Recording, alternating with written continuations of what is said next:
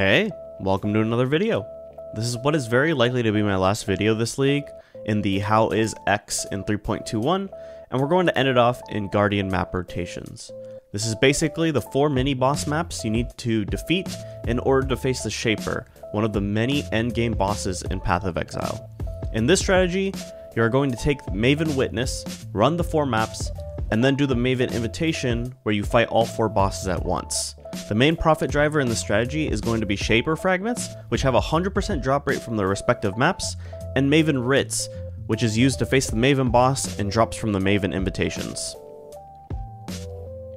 I'll take a second here to say that if you like the content and would like to see more, let me know in the comment section down below, and don't forget to subscribe. I'm still on the grind for YouTube partnership, and every subscriber helps towards that goal. Thank you! Because the strat is a glorified boss rush strat, we are once again taking a look at our best friends of the fast mapping strategy. It's pretty open on what you decide to choose to supplement the strategy, but I once again went with the usual suspects: Essence, Heist, Harbinger, and the return of Bestiary. You can definitely drop Bestiary nodes and make Alva temples or do some syndicate missions. It's pretty open on what strategies you do, but I would definitely recommend mechanics that can be done very quickly. Next, for builds. While the Guardians themselves aren't too hard, you're still going to want a build that kills them quickly. A lot of your profit per hour is tied to how fast you can get through these rotations. I did it what's likely to be this league's most broken build, Spectral Shield Throw. But any build that does amazing boss damage with semi-decent clear is what you're going to be looking for when doing this strategy. I rolled the maps to have about 80% quantity, and was rolling the invitations to have the same, but it's actually pretty rare to get an invitation to roll that high, as they don't have the chisels to bump it up to have an extra 20% base quant. So in the end, I rolled them to have about 65% quantity. So here we have the Atlas tree. We're going to go over to the left and take the extra Einhar mission on map completion chance. We're going to take the Essence nodes, taking the Smuggler's Stash chance, taking the 3 extra Essence node, take the Bestiary wheel on the left to get big game, more Essence nodes in the middle.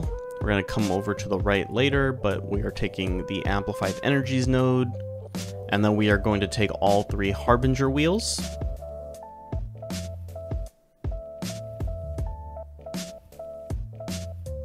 Coming over to the left, we're going to take the extra Smuggler's Stash chance and chance to get Deception contracts. We're coming over to the left and the top of the wheel to take all the Einhar nodes. Then we have the extra Blueprint chance, fully revealed Blueprint chance, all that in the middle here. And then we are also just going to take all the boss map nodes, and I would like to actually point out these Maven nodes in the top middle give extra chance for invitations to drop. And when you have Maven Witness, invitation drop chance is already pretty high, so this actually increases it by quite a bit. So I would highly recommend these nodes. I get a lot of formed invitations during this strategy because of these nodes. Here, we're going to take a quick look at the loot I received from 20 rotations of the strategy, meaning that altogether I did 80 Shaper Guardian maps and 20 Maven invitations of the Formed. I don't think I got particularly lucky during this test. I got 2 Awakened Gems that both go for less than 40 Chaos, and no Divine drops and a single Cortex. But if you look at PoE stack, we have over 45 Divines in income. Now, I spent about 14 to 15 C per Guardian map in order to do this strategy, and while you can get your hands on Maven invitations of the Formed for 90 Chaos each, I ended up having to spend about half a Divine each in order to buy them in bulk.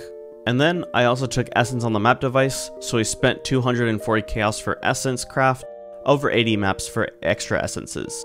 Now, with all that into consideration, we have an investment about 16 Divines, so our total profit comes out to just under 29 Divines.